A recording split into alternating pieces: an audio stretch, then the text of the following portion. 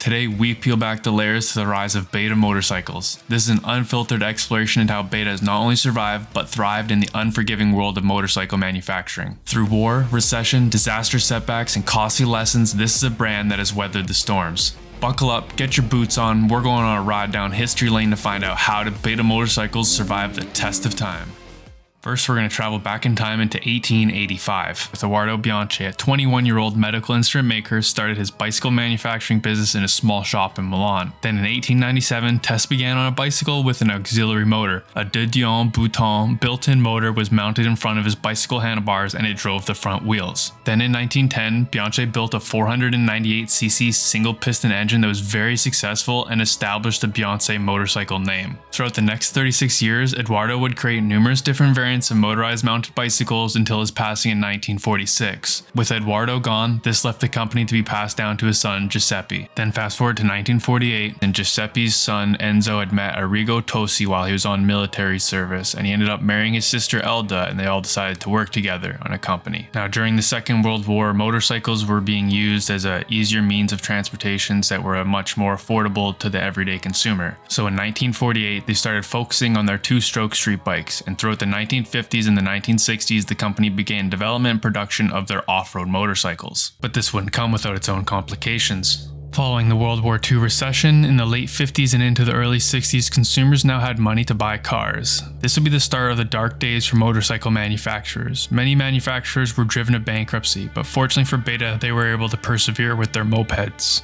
Being only 50ccs, they don't require a license, and they became popular with teenagers looking for some wheels to get around town. Unfortunately, they still had one more slice of bad luck coming their way. The historic but now obsolete factory in Villa Balleria was abandoned and the company moved to Osmanoro. Then shortly after, in 1966, a terrible flood raged through the Beta headquarters. Shaken but still determined, the company was able to manage to get back onto its feet. Then in 1967, they would release their first motocross off-road dirt bike known as the XC100, which was known for having its immaculate handling capabilities, and this would lay the foundation for what's to come. Now, throughout the 70s, with the emergence of the off-road sector, Beta began to specialize more and more in the productions of their off-road vehicles, and they were able to pick up three young prodigies who were going to be able to take them to their early victories: Jim Pomeroy, Gilbert DeRuver, and Italian rider Ivano Bassone. And all throughout the 70s, they came out with 15 different models of bikes.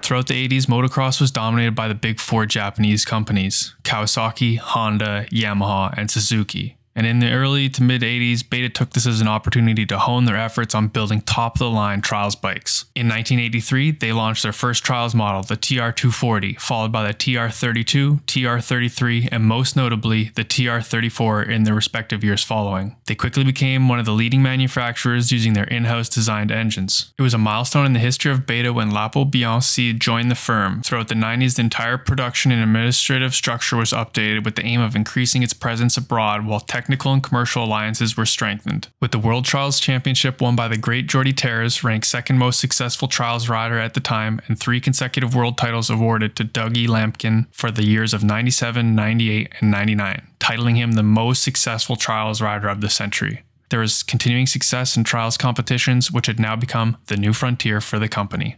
After their success of the 90s, they wanted to shift their focus back into the Enduro market. In 2004, Beta partnered up with KTM and Suzuki to be able to produce a 4-stroke Enduro bike to further develop their business to the far-reaching foreign markets. Then, in 2009, we saw the introduction to what we know now as the Race Edition models. The Race Editions now included upgrades such as titanium exhaust, Marzocchi closed cartridge forks, billet triple clamps, and a carbon fiber skid plate. Starting in 2010, Beta started producing their first generations of in-house designed 4-stroke carbureted motors, and the sales of Enduro bikes were increasing worldwide. Beta was now producing all of its 2- and 4-stroke engines in-house. The company's great commitment to sport brought more world championship wins, including the manufacturer's title, which was even more prestigious and which the company had never won before. The close involvement with motorcycle racing led to the victory of 7 Trials Outdoor World Championships, 6 Trials Indoor World Championships, 7 European Championships, and over 100 national championships all around the world. And there you have it. Beta isn't just a brand, it's a testament to the spirit of every rider who craves the thrill of the untamed. tamed.